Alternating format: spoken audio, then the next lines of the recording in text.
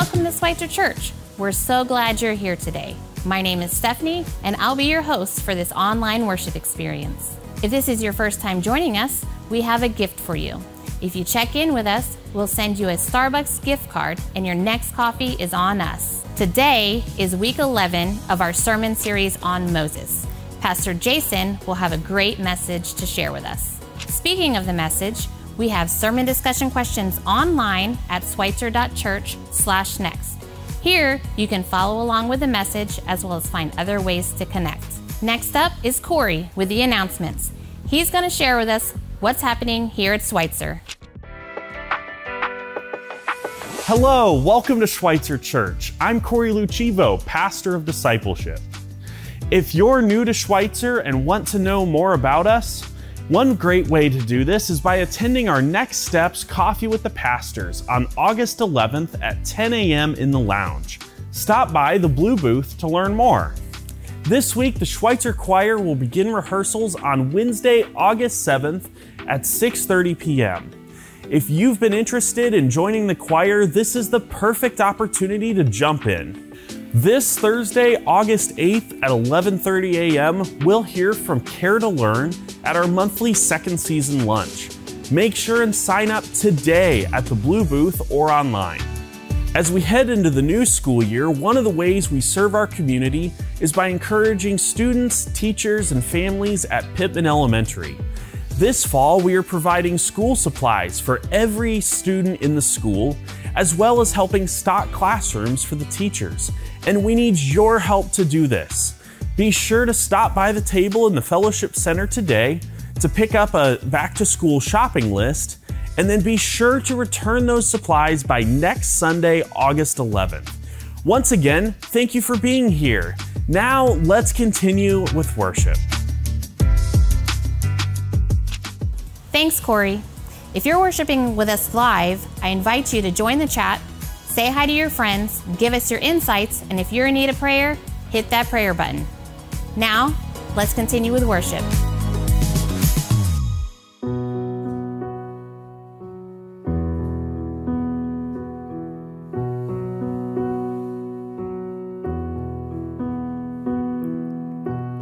Come and listen.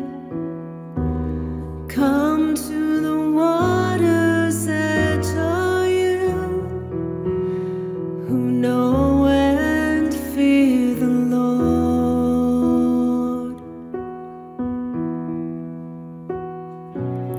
Come and listen. Come to the water's edge, are you who are thirsty.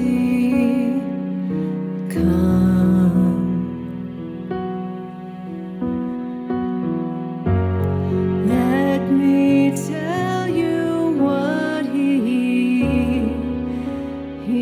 done for me. Let me tell you what He's done for me. He's done for you. He's done for us.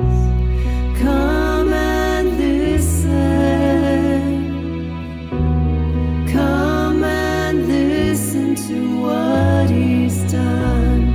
Come and listen. Come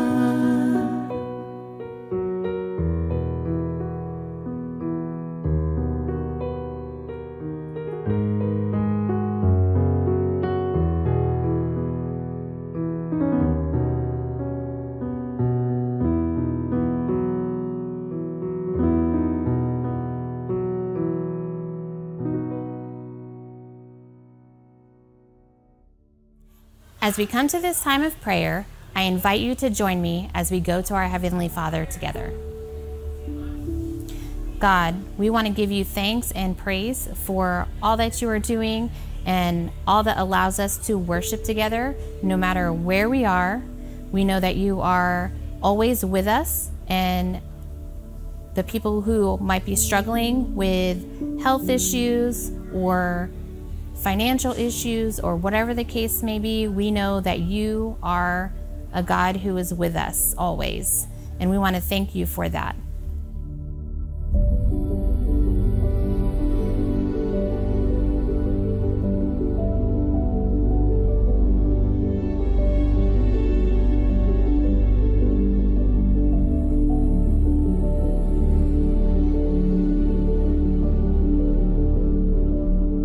And now, let's pray the prayer that your Son gave us. Our Father, who art in heaven, hallowed be thy name.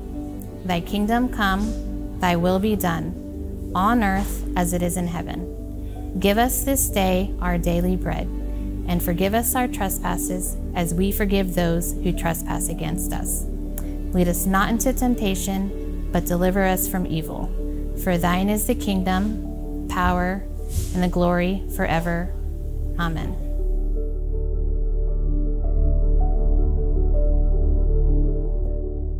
As we come to this time of offering, I'm excited to share with you something that just happened here at Schweitzer. Last week, our student ministry went on a mission trip to Camp Barnabas. This camp serves a community of people with special needs. It's been incredible to see God at work in the lives of our students through this incredible ministry. And it's because of your generosity that helped make ministries like this possible. As always, you can give your tithes and offerings at schweitzer.church/give. And now, here's Pastor Jason with week 11 of our sermon series on Moses.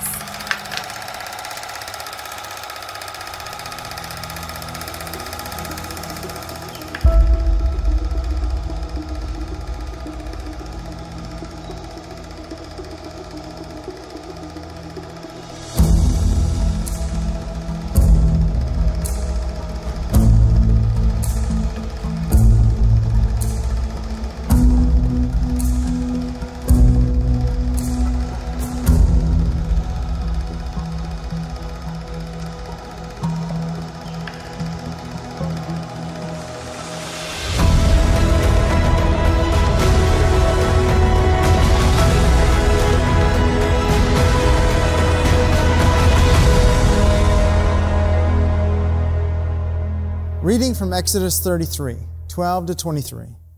One day Moses said to the Lord, "You have been telling me, take these people to the promised land, but you haven't told me whom you will send with me. You have told me, I know you by name, and I look favorably on you. If it is true that you look favorably on me, let me know your ways so that I may understand you more fully and continue to enjoy your favor. And remember that this nation is not your very own people." The Lord replied, "I will personally go with you, Moses, and I will give you rest. Everything will be fine for you." Then Moses said, "If you don't personally go with us, don't make us leave this place. How will anyone know that you look favorably on me and on your people if you don't go with us? For your presence among us sets your people and me apart from all the other people on the earth." The Lord replied to Moses, "I will indeed do what you have asked, for I look favorably on you and I know you by name." Moses responded, "Then show me your glorious presence." The Lord replied, "I will make all my goodness pass before you, and I will call out my name Yahweh before you. For I will show mercy to anyone I choose, and I will show compassion to anyone I choose. But you may not look directly at my face, for no one may see me and live." The Lord continued, "Look, stand near me on this rock. As my glorious presence passes by, I will hide you in the crevice of the rock and cover you with my hand until I have passed by. Then I will remove my hand and let you see me from behind, but my face will not be seen." The word of God for the people of God and the people of the world. Hello and welcome. I'm Jason, and today As you may have noticed from our reading, we are continuing in the story of Moses. The story that we began way back on Memorial Day, we started in Exodus 1, and we're going to be hearing about Moses through Labor Day. Yet as we hear this story and as we continue to unpack things that happen within the historical books of the Old Testament, we discover in many ways that the story of Moses doesn't really come to an end. Moses' life and influence continue to carry on into the New Testament, and they carry on through history and into our own. We find Moses' story taking place in film and music and art in new expressions.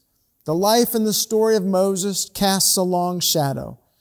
The story that we find out here, that we read here, is the story of Moses. It's the story of Israel. It's the story of us. It's the story of God. For in this revelation, God describes himself to all who have ears to hear and to listen. Along the way, we've pointed out that sometimes Moses' life can bring up practical elements that can speak to us in some very unique ways. Moses, to a degree, can serve as a mentor or a guide. As we take a look at this story today that we've heard, this part of the story, Moses can really serve to us as a guide, somebody who is a fantastic negotiator.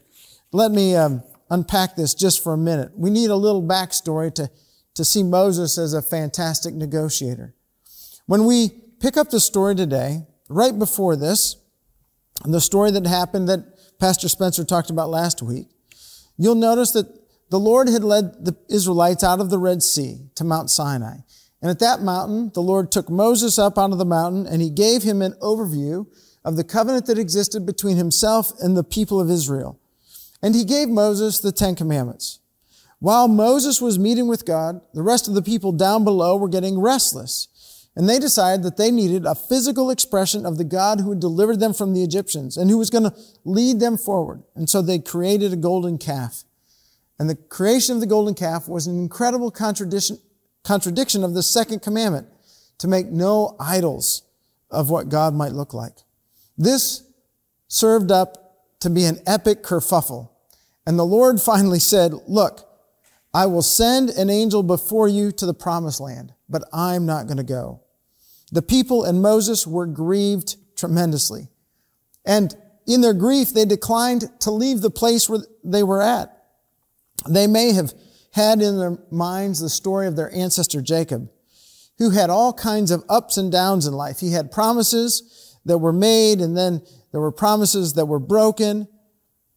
And along the way, he had some unique encounters with God. And there was this one moment when he was making his way back into a place that he didn't know exactly what he was going to find, back into the promised land. And the night before he was to encounter his brother, the Lord came to him and he wrestled with the Lord. And the Lord put his hip out of joint. And the Lord said to Jacob in that place, he said, let me go. And Jacob said, no, I won't let you go until you bless me. Actually, Jacob had come to a place in his own life and his own experience that his life was really dependent upon every blessing that would come from the Lord. He couldn't live unless the Lord blessed him. So the Israelites, as they're in the camp, as they've heard the Lord say, I'll send an angel before you, but I won't go, they're thinking, they're being reminded of this story that exists in their own history, that unless the Lord go with us, there is not life. And so they waited, and they waited. And Moses took a tent, what would be called the tent of meeting, and he put it outside of the camp where they were all stationed. He put it outside, and day after day after day, Moses would rise and he would go to the tent of meeting, and he would meet with God in that place. He would go to the tent to talk with God. And what we see here then, in the text that's been read, in this particular interaction, is Moses serving as a negotiator. He comes before the Lord and he says, when will you go with us? When will you go with us? If they would have moved without the Lord going, they knew that it wouldn't have been good. If they would have gone back to Egypt without the Lord's presence, well, that was just out of the question. The people and Moses were willing to wait, and they were willing to let Moses serve as an advocate to God on their behalf. They knew that apart from God's presence, the promised land would be totally insignificant. And so Moses goes before the Lord and he pleads. What is it that makes Moses an expert negotiator? I'd like to suggest 6 things. Moses stays in conversation with God. Every day he seems to go to this tent of meeting, seeking to hear what God has to say and being revealed to God himself. Moses stays in conversation with God. He also, the second thing he does is he deflects easy solutions. One of the interesting storylines throughout the book of Exodus is that there are times when the Israelite people don't live up to what God's asked them to live up to. And God will make this interesting offer to them. He'll say to Moses, he'll say, Moses, how about I make a new covenant with you and we'll just leave the Israelites aside? In all reality, it's really a test to Moses' character, because Moses is beginning to see that if the Israelites, the people of promise, can't live up to the promise, how would a new people out of his own line fully live up to the promise? It seems like an easy solution. It seems like he could just say yes if he left the Israelites behind. But he says, no, we've all got to go. The third thing that makes Moses an expert negotiator is that he weighs out the must-haves from the want-to-haves. One of the things that the Lord makes, again, is maybe an easy solution. Like he says, you can go to the promised land and my angel will go with you. Moses understands that if we're going to go to the promised land and there's going to be life, the Lord must go with us. And Moses appeals to God's nature, what he knows about God. One of the interesting things in verses 15 and 16, Moses repeats the words that he's heard from God. He repeats those back to God. He says, you've called me blessed and you find favor with me. Well, I'm going to appeal to those things and ask you to move and to be with us on our behalf. The fifth thing that Moses does is he appeals to God's reputation. Not only does he appeal to what God has said, but then he says, if you don't go with us, what are the other nations going to say? If you don't show up, what will other people think? And finally, the last thing that Moses does is he's bold. He knows what the must-haves are. They must have the presence of the Lord with them. But Moses also takes a flyer. He takes a leap. He says, you know what we'd really like, what I'd really like is to see your glory. I'd like to see all of you, God. Just as you talk about seeing me and knowing me, I want to see all of you. These steps, these 6 steps that Moses takes, they'd make for we could extrapolate those, and they'd make for a great seminar on the art of negotiation. And so they're useful to us in some form or measure. Actually, seeing these steps of Moses reminded me of a young person years ago here at Schweitzer. We had a summer job that was open, and we asked a young person if they'd be interested in the summer job. After a couple days, the young person came back with a list of conditions. That was a bold move. It was something I did not expect. It was a list of conditions. They listed on their list several things that they desired. They noted what days they needed off. They were unavailable for work. They noted their required compensation package. They noted how many hours they were willing to work and not anymore. They noted that if somebody else could be hired, that they had a guaranteed spot for the summer. This young person knew their must-haves and their wants, and they were able to be bold and to communicate clearly.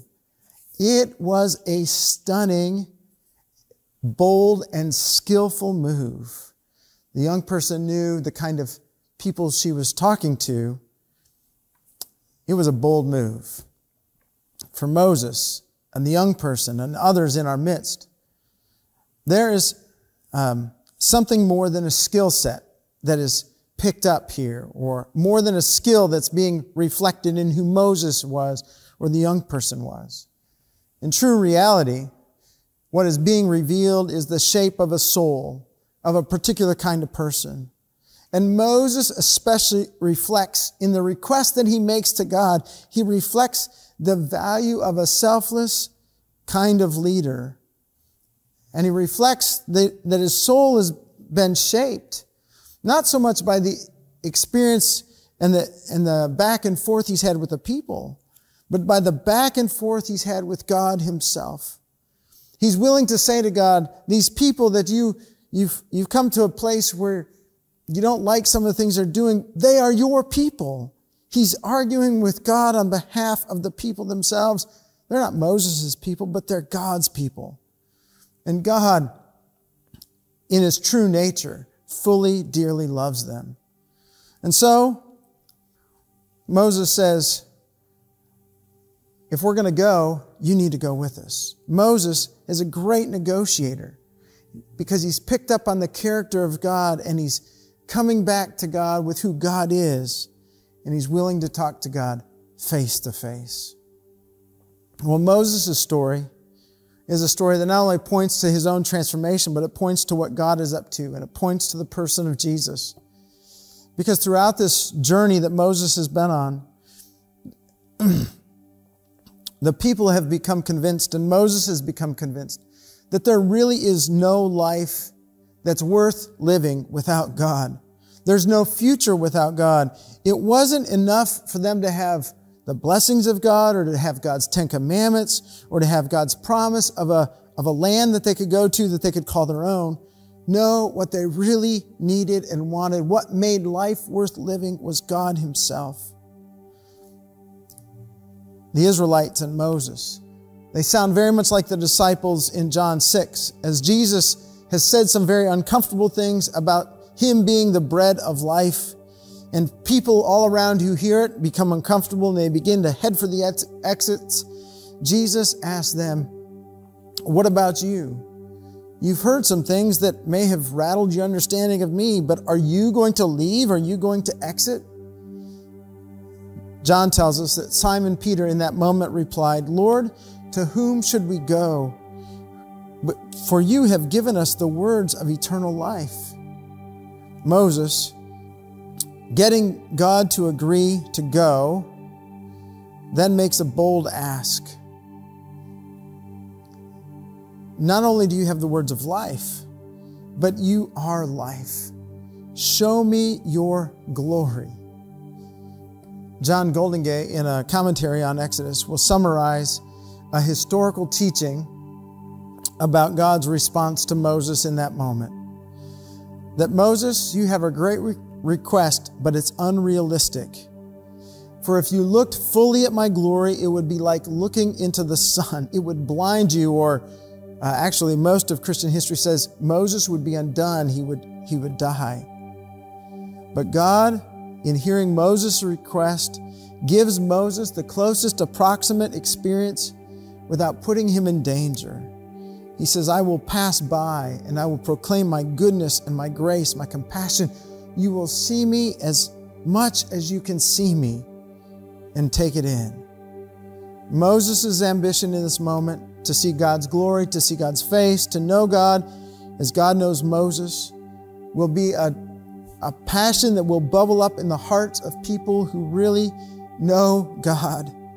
And it will percolate when Jesus is with his disciples in the upper room, when Philip will say to him, Lord, you have talked to us much about the Father, but show us the Father, and then we'll be satisfied. And Jesus will reply, Philip, anyone who has seen me has indeed seen the Father. The people of Israel and Moses and the disciples, they love the conversation. They know that the Lord is the Lord of life. And they know that deep down, the deepest of their human hungers will only be satisfied as they see and know the Lord himself. And so they say, show us your glory, Lord. There are moments in our life when we're like, Lord, show us your glory. And there's a unique word that keeps coming to us from Scripture back and forth, time and time and time again. If you want to really see the Lord's glory, if you want to see what we can partake of the Lord's glory, look to Jesus. And Jesus will even take bread and wine. He'll say, when you take these things, it'll help you see me. Jesus will say, when you attend to the little children whom I love deeply, the little children that are in your midst, those little children will help you see me. And Jesus will tell us that when we care for people that He cares for, we'll get a glimpse of Him. See, all of us need to see God's glory. And if we hear what Jesus says, if we read what Jesus tells us, if we attend to the things that Jesus values in everyday life, one of the things that Jesus says is, you'll get a glimpse of my glory. We long for a lot of things, but the thing that Jesus longs for is to pass by us, to show us His glory, to speak of His goodness, His grace, His compassion, so that ultimately, the place deep within where our lives long to see the one who is life, Jesus longs to come to us, show us Himself, and lead us in the ways of life. This is the gift He brings to Moses and the Israelites. It's the gift He brings to us if we have ears to hear and eyes to see, hearts open to receive. Kind Father, this day we pray for us, for our own lives, for your church. We pray for the people in our community, that you would help us see your goodness, your kindness, your grace, your compassion. Ultimately, help us to see your glory that's in our midst, and help us to see that apart from you, there is no life. Bring us your life, we pray, and your glory. In Christ's name, amen.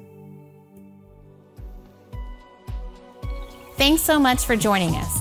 I'd like to thank everyone who helped make this possible, especially Pastor Jason for giving us a great message. And if you know anyone who would benefit from this message, please like, share, or subscribe to our YouTube channel. Thanks for doing that. Thanks again for joining us. We'll see you next time for week 12 on our sermon series on Moses. Have a great week, and God bless.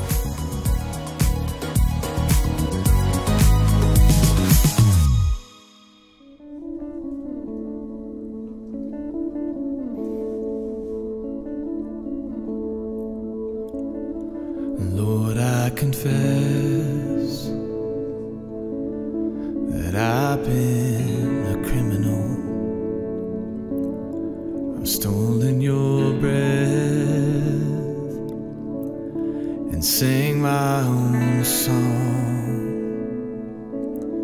And Lord, I confess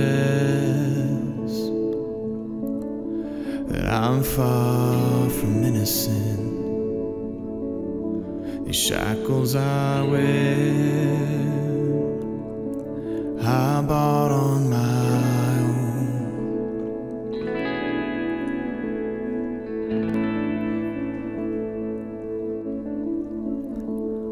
The scarlet sins had a crimson cause. You nailed my debt to that old rugged cross. An empty slave at the empty grave. Thank God that stone was rolled away. Lord, I confess I've been the prodigal, made for your house, but walked my own roads. Then Jesus came and tore down my prison walls. Death came to life.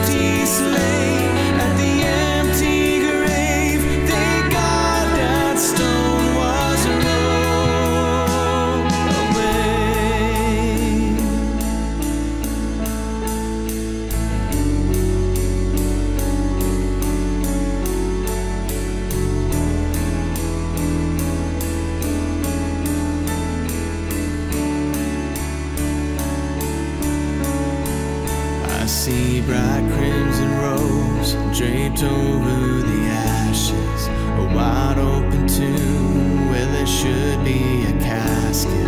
The children are singing and dancing and laughing. The Father is welcoming. This is our homecoming. Roses in bloom pushed up from the embers. Rivers of tears flow from good times remembered. Families are singing and dancing and laughing. The Father is welcoming. This is our homecoming. Heaven joins in with the glorious sound, and the great cloud of witnesses all gather round. 'Cause the ones that were lost are finally found. The Father is welcoming. This is our homecoming. Scarlet sins had a crimson cross. You nailed my death to that old rugged cross. An empty slate at the empty grave. Thank God that stone was rolled. Whoa, whoa, whoa, whoa, whoa,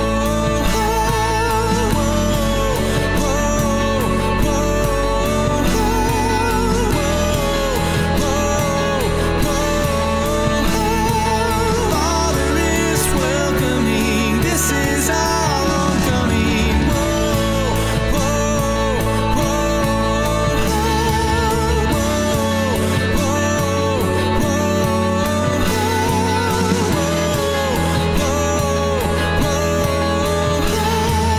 Father is welcoming. This is our homecoming.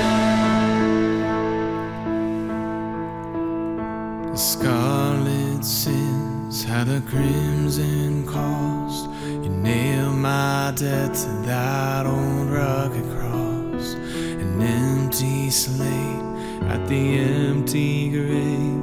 Thank God that stone was rolled.